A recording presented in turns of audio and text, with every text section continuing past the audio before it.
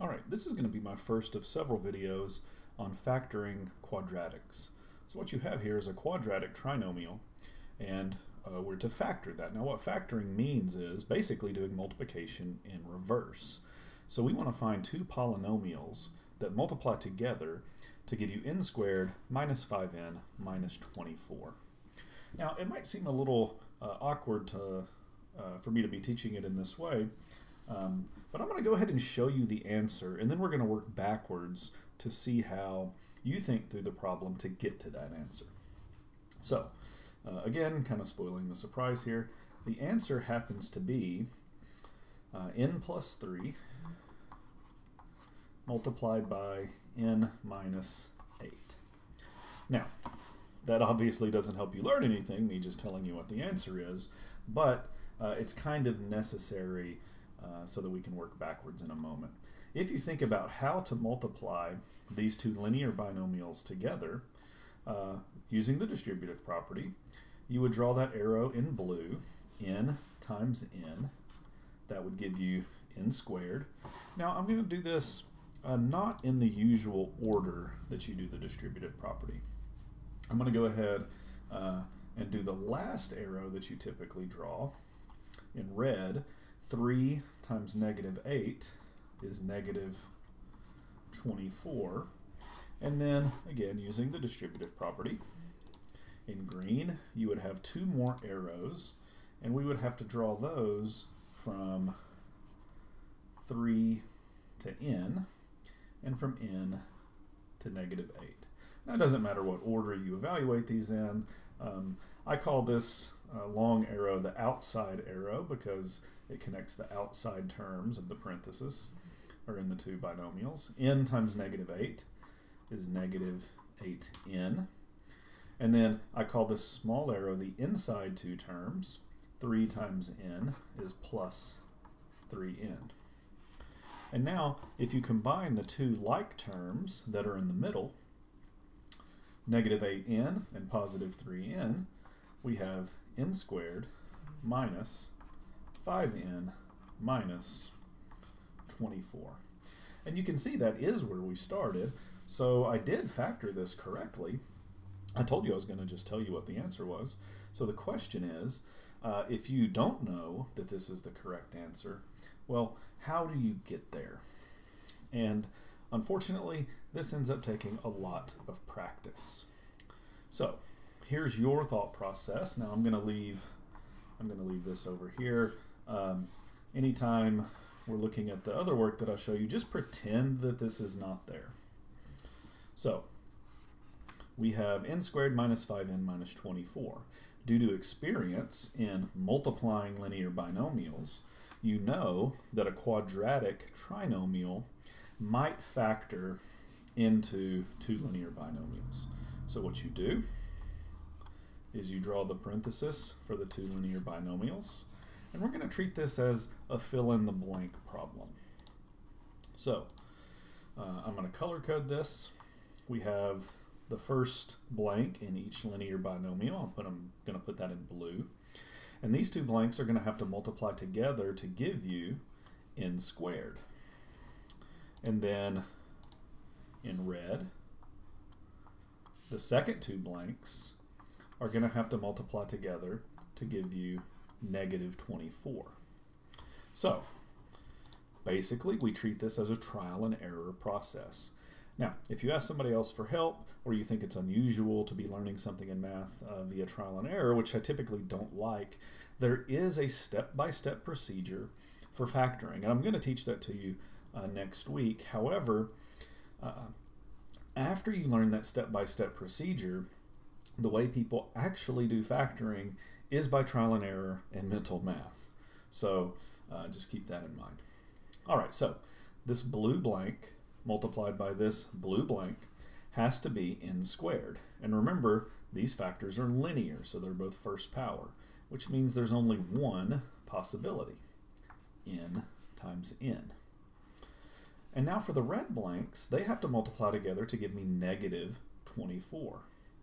So unfortunately, there's lots of possibilities. There are lots of factor pairs that multiply to give you negative 24. So I'm going to get this problem wrong on purpose. So if I were to just guess at random, let's see, I need two numbers that multiply to give negative 24. Well, how about minus 12 and plus 2? Negative 12 times 2 is negative 24. So how are you to know that this is the incorrect answer? And the key, if you go to the thought bubble, which we're pretending right now we can't see, the key is the other two arrows of the distributive property. Notice n times n is this top arrow, 3 times negative 8, which we know is correct, is the red arrow, and that's how I've color-coded these blanks, but I haven't considered the arrows in green, what I called the outside and the inside arrows. So we're going to have to consider those. In my supposed answer, I have this outside arrow, and I have this inside arrow. If I multiply these out, on the outside I have n times 2, which is 2n. In my inside arrow, I have negative 12 times n, which is negative 12n. And if you combine these two linear terms, negative 12 plus 2, well, that would be negative 10n. And that's not what my problem has. My problem originally has negative 5n. So it's back to the drawing board. I have to test some other possibility. I need two numbers that multiply together to give me negative 24, but at the same time I can juggle these outside and inside terms to get negative 5n in the middle. And as it turns out, and you will come to this through trial and error, if you put a plus 3 and a minus 8, that will do the trick. So let's test it. The outside two terms, we have negative 8n. The inside two terms, we have positive 3n, and 3n minus 8n. That is the negative 5n that we wanted in the middle. So you literally, by trial and error, doing a little bit of mental math, you test to see that the blue blanks do what you want, the red blanks do what you want, but it's juggling the outside and the inside terms to get the correct middle term. That's the problem with factoring. So let's do another example of this. So notice this problem is a little bit different. Instead of just a variable squared, we have 2r squared. But by experience, you know that a quadratic trinomial often factors into two linear binomials. And I'll try to color code this in the same way. Blue times blue is blue. And then red times red is red. But we're going to have to juggle, and through trial and error, test the outside and the inside terms to see if we get the correct middle term. So, luckily, 2r squared, well, 2 is a prime number. So the only possibilities that we have for the blue blanks are 2r times r. But we have lots of possibilities for the red blanks. And again, this is trial and error, mental math. Actually, write this down lightly in pencil. Have yourself a good eraser. And you have to practice this a great many times. Now, this video is already getting a little long. I'm going to skip to what happens to be the correct combination. We have 7 times 9. So let's check. In the blue blanks, 2r times r is 2r squared. In the red blanks, 7 times 9 is 63. But you have to test the outside and the inside to see if you get the correct middle term.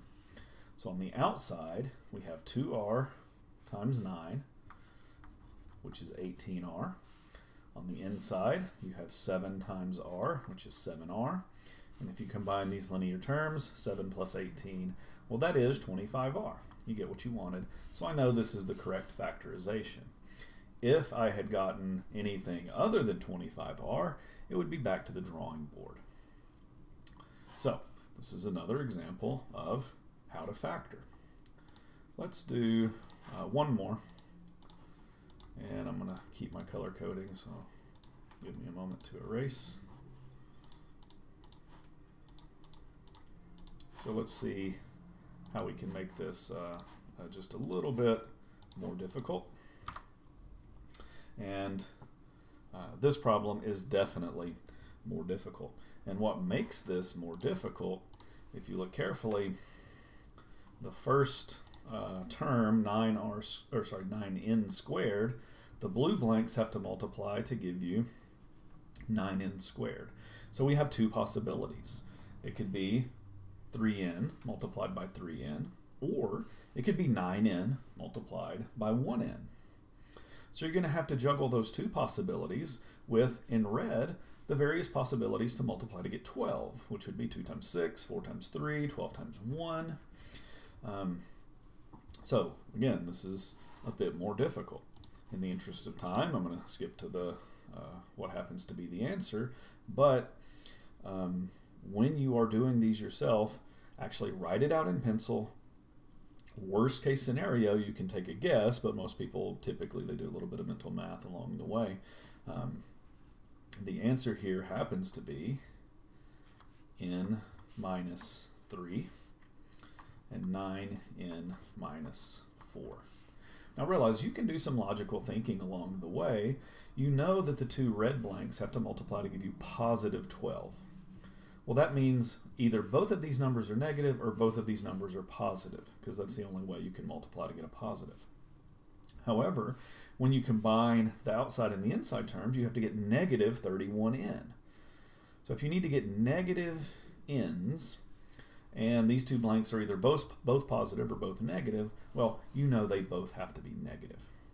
So let's test this answer. On the outside two terms, I'll switch to green, you get negative 4n.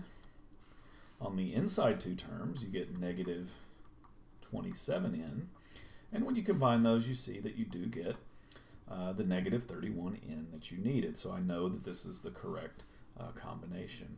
And if I had gotten anything else, I'd have to start over, try again, sort of use the mental math I've been doing in my head along the way to adjust my answers as I think might be appropriate. Anyway, factoring is one of those skills you're never going to get away from. It shows up all the time in all of your math classes. And at the end of the day, even though I said there is a step-by-step procedure for factoring, which I will teach you, what everybody does after, or in this case before you learn that step-by-step procedure, you have to get comfortable with doing this mentally, doing a little bit of trial and error. Now don't feel too bad if you're a little bit slow at the beginning. If you make these numbers large enough, computers have trouble factoring. And I mean that quite literally. Now the numbers have to be very, very, very large. They might need a couple hundred digits. But even then, a computer, as fast as they are, will have trouble factoring. So don't feel bad, just get a lot of practice, and this is something you're going to see a whole lot. Anyway, hope this video helped. There will be more videos on factoring coming up.